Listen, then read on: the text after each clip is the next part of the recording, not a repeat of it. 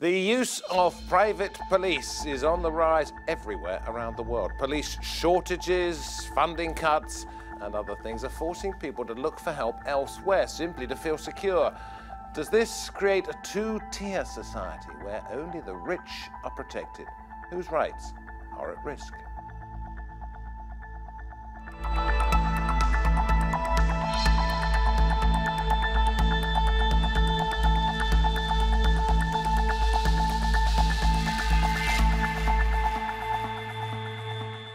Okay, welcome to Roundtable. I'm David Foster. Very good to have your company. It sort of makes sense, doesn't it? You're a target of crime, but there aren't enough police around.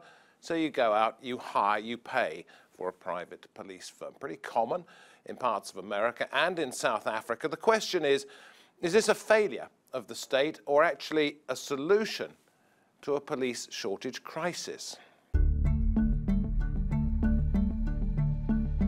Driving a branded car, wearing a uniform with body-mounted cameras, private police are patrolling the streets around the world. But is there a danger justice will not be done? Or is a private force the answer to a police shortage? There are more security guards in the world than police officers. In 2 years, the sector's worth is expected to reach $240 billion. The US-led wars in Iraq and Afghanistan have given rise to a boom in private security companies. In South Africa, the number of private security workers is almost twice the nation's combined army and police personnel. In the UK, austerity measures led to a 20% fall in police budget in real terms between 2010 and 2017, reducing the number of police to their lowest in 22 years. Security firms have moved in to meet the demand and at times are investigating crimes police are too busy to look at. In 2015, Britain had 232,000 private guards compared to 151,000 police officers.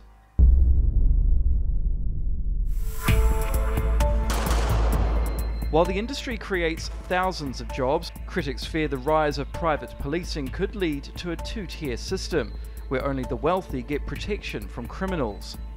Research also shows demand for private guards is especially strong in developing countries, as it symbolises social status. In London, companies target affluent areas with subscription-based services, costing hundreds of pounds a month each for guards to patrol their streets. Security firm managers say they work as a visible deterrent and gather evidence. In case of any incident, they call the police. Founders of My Local Bobbies say their security guards have the same powers as normal citizens, but know what they can do within the law. The Met Police has concerns over how the private sector will be held accountable, unlike police who have to be. The chairman of the Met Police Federation says, "Police officers are completely transparent. They have to answer to every single action that they take, and when you have a company, because this will be a company, that comes along in this way. It is for profit." With many unable to afford private police protection, has security become a commodity? Isn't it a government's responsibility to protect its citizens? Or with many countries facing policing crises, is the private sector a necessary reality? And I'm very pleased to say that joining us for this roundtable we have on Skype from Somerset, Ian Lyons, Operations Manager at Atlas Security UK, at the roundtable with me. Rachida Sobhi, ex-police officer and privacy campaigner. We have JP Oosthuizen, Senior Lecturer in Criminology at the University of Winchester, and Ken Marsh, Chairman of the Metropolitan Police Federation. Thank you all very much indeed. Ken, let me come to you first of all. I know you don't like this, but we couldn't do without them, could we? Well, in certain areas I have to accept they pick up a lot of the backfall of what's happened with the reduction of the financial procurement of policing. But we've got to be very careful when you're calling bodies of people private police. They are not police in any way, shape or form. They never will be police in any way, shape or form, because the role of an omnicompetent constable is defined by law, and for that reason we are held to a certain level, and quite rightly. I have no issue when private companies want to come in and pick up areas, but as my colleague will probably tell you, who's sitting on the screen over there, there has to be profit to what they do, otherwise they wouldn't be able to do it. It's as simple as that. But the fact is, if we didn't have, call them what you like, if we didn't have these security firms, this private police, the crime rate in this country would probably be a great deal higher. I don't agree with that, no. Because so we can do without them tomorrow? Well, no, I'm not saying that at all, but it's not statistically proved in any way that they pick up the backfall to reduce the crime whatsoever. Because if you see the areas that they're operating in, it's predominantly not the high crime areas that we're talking about. OK. Ian, I will come to you in just a moment, but JP, let me ask you this. In terms of a deterrent, if somebody sees a security officer on the street and Ken's saying, OK, it's not in the rough areas, it's in the more affluent areas that can afford them, but do you believe it actually sort of stops misbehaviour, if you like? It'll have a certain effect on low-level behaviour. So high visibility policing or private security security personnel that's out in the street will have an effect on the public trust and confidence in the system that they're providing, and that will, in affluent areas, provide a deterrent for people to be seen because they have issues of surveillance, CCTV, and they report those incidents to the police. But when you start dealing with a much more serious type of crime, which is burglaries, sexual assaults, violent crimes, and so on, there's going to be no deterrent there at all because there is no support to them to do what they need to do. So they have to focus their attentions on the very minor crimes. So commercial fraud, intellectual property rights, and that type of stuff is the main bulk of their business at the moment. And then you go down to just the visibility patrol, which doesn't really deal with much of what the police do. They have to do a lot more than just be visible. Yeah, let me come to you. There you are. I mean, I have to say, I don't know you, but you look quite intimidating. You're in a black uniform. You look like quite a heavy sort of guy. In what sense, because an awful lot of your people are ex-policemen, in what sense do they understand that they are no longer coppers? Well, the simple line is, and I'll go with Ken there, first and foremost, we're not a police force. We are not private police. I hate that terminology and I hate that word because, as Ken said, we don't have the powers of a constable. We wasn't sworn in under the magistrate to give us the police powers. So therefore, we are basically a mere uniform presence. Now, we do carry body-worn cameras to gather evidence, and the cameras being shown, let's say, for instance, we go up and have to deal with an incident. By us or our operatives wearing uniform cameras, wearing cameras on our uniform, people do actually see that, and that can actually just be a deterrent alone because they know that they're actually being filmed. A bit like CCTV on the town centre. They don't want to be identified. Yeah, OK. I was going to ask you why you carry handcuffs in that case. The handcuffs is, the problem is the times are changing. For a police response team, now we live in Somerset and it's rural policing.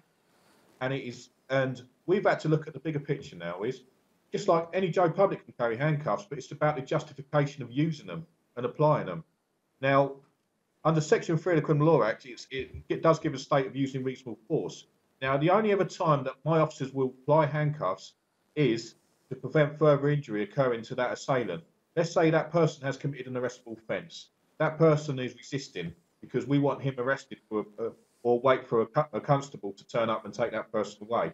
OK, I'm going to come back to you in just a minute because I know you've got loads to say. Rachida, let me ask you this. You're a police community support officer. Yes. You did quite a lot of extra work within the force. Where do you think it's gone wrong that people like those who are working for Ian, other people are leaving and saying the police just doesn't work anymore? We would rather work for private security. Well, it is down to, in my view, the failings of this government and the, fundamental cuts that are seeing police now leaving in scores, the morale extremely low. And I must add that the subject of private policing isn't really sending out a healthy message to a service that already is proven to have such plummeting morale, because what essentially this sends out and says is that you are now replaceable. Any decent officer who's struggling with pay cuts we could easily lose good officers to go to private security. You're not going to change this government's policy. I'm sitting here and talking about that. So we have to accept the reality that this is with us, at least for the time being. And is it helping? It is not helping at all. Where is it not helping? This is, the taxpayers have already paid for a public service such as policing, and they deserve to have a full service. And at the moment, as I see it, the Conservative Party are determined to quite simply sell off the whole of Britain. If it's not education, if it's not health or housing, this is not a political platform for you. We're talking about one specific area of policing. And you think it doesn't work because... It doesn't work simply because practically? I don't think that public safety or community safety in general should be up for sale. It's as simple as that. There's vast amount of conflict of interest involved in this particular sort of like, What's the conflict of interest? Well, say one of your subscribers, for instance, you're investigating some sort of crime, let's say it's a homicide, but the prime suspect turns up to be somebody who's actually paying for your service to continue. Well, look, I doubt very much that somebody in Ian's position would be investigating a murder, but can I come to JP on this one? Absolutely. More and more people worldwide are finding this happening in their communities, aren't they? Is it simply because of costs? No, it's not because of the cost. There's a lot of, if you take the African example as a prime example, South Africa, which you mentioned. Now, South Africa, they have, for every police officer there, they have 3 security personnel, and they carry arms as well. They're allowed to carry weapons, but they're governed by strict codes of conduct around how they can operate. But the reason that they've created themselves a viable, productive, a £500 million industry is because there's a genuine need about the levels of crime that exist. England and Wales are not at that stage yet, but it's a dangerous platform that this type of debate could lead to in the sense that we are talking about a possible second-tier policing. That can't be allowed to happen, because when you have a second-tier policing, you are talking about countries that are destabilized, that the crime rate has gone out of control. And if you're now talking about the way the police do have the best ability to control their crime now, and even with the high crime levels that we do have, they do have things under control. Can we just try and work out what you mean by 2-tier policing? Do you mean one which the rich can afford, and therefore in poor areas, rough areas, you don't get any policing of this type at all? Or do you mean one where you have your genuine police force and then you have your private security firms? No, it's 2-tier on that level. This 2-tier thing, which private policing, it could, in a sense, lead to if the government allow it to continue down this road and try to support, for example, legislation in private security, would be the policing for the haves and the policing for the have-nots. And so then you suddenly have, you're going back to what Sir Robert Peel in 1829 tried to stop happening, was that the thief takers and the Bow Street runners were servicing the rich people of London. So when he provided the police force, at the time the Metropolitan Police, it was to allow everybody access to that right of policing. If you're now talking about a government looking to potentially have a larger legislative support for private policing, you're going back to the original concept for which the Metropolitan Police was designed to get rid of. It's a backward step. I don't disagree fully with what I'm hearing from my colleague on the screen, because I think there is a place for them. And I'll give you an example so that we can put this into some context. If we take policing, policing is policing. These people are not police, never will be police. An example I'll give you is a very good friend of mine who owns Tyler Security, which is a security firm in London. Ex-dog handler for 36 years. That is a wealth of experience in drugs, in bombs, in everything that took place. He was the dog expert. He set up a company. Now, we used to provide, as police, for all the major football matches, Tottenham, Spurs, Arsenal, Wembley, etc., search dogs for all these. We don't, because we can't afford it. He stepped in, uses ex-police officers to do exactly that work.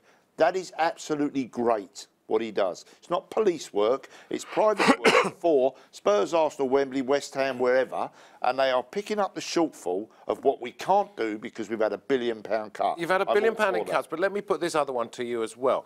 Part of these wounds are self-inflicted. There you are, and this is nothing personal. Yeah. You're just over 50, you're going to retire next year. Yeah. Why doesn't the chap who's got a wealth of experience with dog handling, drugs, bombs, etc., why doesn't he stay until 60 instead of leaving the force, picking up a really nice pension and going to work in the private sector for a company such as Ian's? Yeah, you've hit on something that I don't disagree with you. That is the way it is. So you can't always blame the government, can you? No. I haven't sat here and blamed the government totally for where we are. What I do blame the government for is the fact that they have removed £1 billion from the Met budget. 1 billion, you said, didn't you? 1 billion. Yeah. We can't do the same job that we did 5-6 years ago and expect us to still perform the same way. That's why these guys are rocking up and picking up what they're trying to do, but they are not police and never will be. And we need to get that quite clear, and then we can all move forward together. Ian, let me come back to you. In response to something that Rachida said here when we were talking about or getting involved in homicides or etc., and the conflict of interest, I doubt very much whether your firm would be closely involved in that, but I would like to understand what sort of work it is that you've been doing. You've been employed by one very small local council to do what? And the private council they've paid for this themselves, haven't they? They have. That would be Martok, which is obviously the rural town, where they've had quite a bad case of antisocial behaviour. Now, as Ken said, due to the cutback cuts, that the police officers used to have like the safer neighbourhood team, used to have local bobbies patrolling the areas, is non-existent.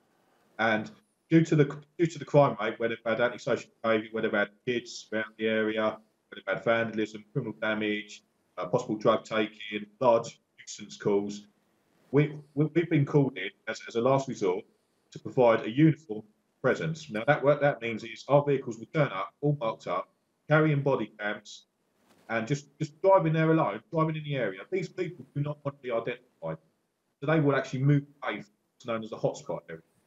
And statistics has shown by the councillor that it has improved the quality of life due to the fact. Well, what sort of rumble are you dealing with out there in this little village in the west of England? Like any other trouble in the local areas, but unfortunately the rural policing has got quite offensive. It's actually got quite bad, and that will be antisocial behaviour. Now people say, well, oh, they're only kids. They need, they're letting off steam. Well, that's not the case. They're committing criminal offences, and they're upsetting local residents. The residents feel intimidated just to go out and walk to the streets.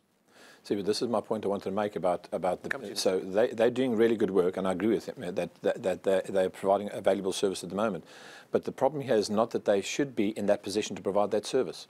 If the police officers and the police force, the 43 in England and Wales, had the financing that they needed to put those neighbourhood policing teams back on the streets, neighbourhood policing, which they are filling the gap for around antisocial behaviour, presence of PCSOs, presence of neighbourhood officers dedicated to the area, the local bobbies that they know are gone, because they're now being used to plug those frontline policing gaps.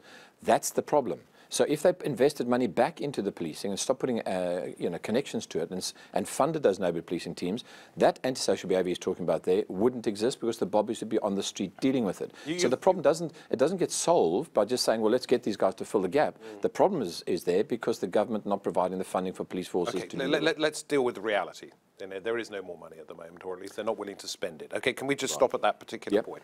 You go out and you advise either other countries or other police forces how best to use their resources. Wouldn't you say to a police force in the area where Ian works that actually it's not such a bad idea to employ somebody like that, because you're not going to have the rural police force police officers available, and therefore you can commit your officers to the front line rather than antisocial behaviour.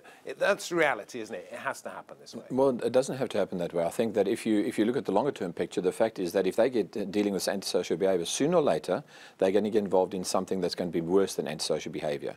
And then what happens if that company, Atlas UK, goes bankrupt tomorrow? What service are the people of the community going to get then? So there are implications to relying upon a service which is plugging in gaps that the police are meant to do, and then so what if you haven't got the money, what do you do? Well, that's another issue about, vigilante type of policing by local citizens who say they can take the law into their own hands. So, again, I'm not saying that these type of services they're providing are bad. They are essential at the moment because that's what the community wants. But what you don't want is neighbourhoods seeing the visible presence of uniformed officers on the street. For example, this is not anti-Atlas or anything like that, but anybody other than police, because they know that police officer can deal with anything. And that's what they should be seeing, not the presence of. Are we going to see a rise in vigilantism, do you think, because of the gaps that are left by regular police and the fact that these security companies might just only go into affluent areas? A rise in sort of nuisance crimes, if you like. I agree with PJ. As long as these cuts are persisting, we will see communities, unfortunately, having to pay that price. There is really no way out of this other than the actual government having to front the money up. I'm not saying that the police are blameless in all of this. I can return to that point. But take, for instance, when I was engaging, and I was very proactive within the North Kensington area, I set up a first ever Met Police youth panel. So these are 30 young kids I took off the street for 2 years and steered them away from any criminal activity they could have otherwise got up to into the streets. I engaged the youth into theatre. I founded a festival that brought the community cohesion together. How does this fit in with what we're talking about? Well, it's fitting because the policing is rather complex and varies. It should never be made for profit. Local safer neighbourhood teams, did a brilliant job. It's unfortunate that we see them having gone for now. You couldn't replace, local policing sort of efforts. The rapport, the relationships that you build with the community is, you know, incomparable to what a private security company Okay, we're all can actually mourning offer. the past, but we have to deal with the present. So let me ask you, Ian, you've got 60 plus people working with you there. Do you see this simply as a business with a profit motive in end, or are you sort of altruistic about this, you and your people? Well, furthermore, as I explained before, you know, I'd rather see more police on the street rather than, as people keep putting the terminology, as private police forces. There's no such thing. It's a security company, basically. Secondly, you were saying about the what would you say? Well, David, Rachida was suggesting that companies such as yours and other ones that Ken has referenced here, where his old mate's gone out with his dogs, etc., etc. This is a business, and businesses are in it for profit. And if you're in it for profit, you're not serving the best interests of the community. Right. Okay. I've got you now. That's not the case. Not at all. I mean, for instance, I'll give you a prime example. I had to attend Glastonbury recently with a meeting with the local resident, not the council, but the local residents and shop owners. And they said that they've got a big rise in crime, antisocial behaviour, no-go areas. Now, this is a beautiful little town, Glastonbury. Can I stop you for just a second, Ian? Because this is not Glastonbury as the festival itself. This is Glastonbury, the tiny little place in the town Mendip centre. Hills. Yeah. Yeah, town centre, which has got so much history to it, the mystic and ancient. And the problem is the residents have come to me and said, what can we do? And the first thing I've gone to them and gave them all the option. I don't want to take their money. You're talking about it's a profit. I've told them they've got to go and speak to their local government. They've got to go and speak to their councillors, speak to the local police, see what they can do before they approach a security company. So the answer to your question is, we're not in it for profit. We're there as people come to us as a last resort. You were talking about vigilante groups. You're absolutely right. I've actually had residents said to me, this, i.e. being Glastonbury, saying that they've got tourists that are not attending the area because it's a no-go area. They've got people that are being mugged, people being stabbed, homeless people are taking drugs. There's no police. And the fact is that it's come to the point now that if the police don't do anything about it, or the councillors, they've actually got a group that's ready to start being vigilantes. I've told them that is the last resort they ever want to take down there, because they will in fact crime themselves. Okay, well, if you know Glastonbury, and I've been down there quite a few times, not just for the festival. I mean, you know, it's a place with mystic shops. It's full of charm. It doesn't sort of ooze threatening behaviour. Pretty pass we've come to, really, isn't it? Mm. It's unfortunate, and as you said, you know, if the government's not going to provide any more money, what do the police do? And I feel really sorry for the local police in the areas where I used to, when I was an ex-police officer, I used to work a lot with neighbour policing for many years, and we developed very strong relationships that my colleagues now can't keep anymore because they're not allowed to work in those areas because they need it elsewhere. And then companies like Atlas have to step in. And the thing is that Atlas and the people that they have aren't being paid oftentimes the amount of money they should be paid, and they have to deal with a lot of stuff that escalates very quickly and put themselves at harm. And I don't think it's fair. But unfortunately, that's, you know, that's where they're on. That's what they have to do. Ken, you're retiring next year. I am. Are you going to go and work for a private security firm? I'm not, no. That's the last thing I would ever consider doing, not because I have anything against private security firms, but I've done 30 years as a police officer and I have no intention of carrying on in that field. But I'm intrigued by what we're talking about today, because there are all different components to where this is leading us. And the bottom line is, we've had massive cuts. That's a give me. We all accept that. We've got to move on. As you've quite rightly said, we're not going to get any more at the moment. So when you look at the areas that these companies are picking up as security firms, there is a need for them, or they wouldn't be doing it. So I can't sit here and just say, well, a load of rubbish, we don't need them, because there is a need for them. If you're a young man here and's got 60 people out there working, there is clearly a need.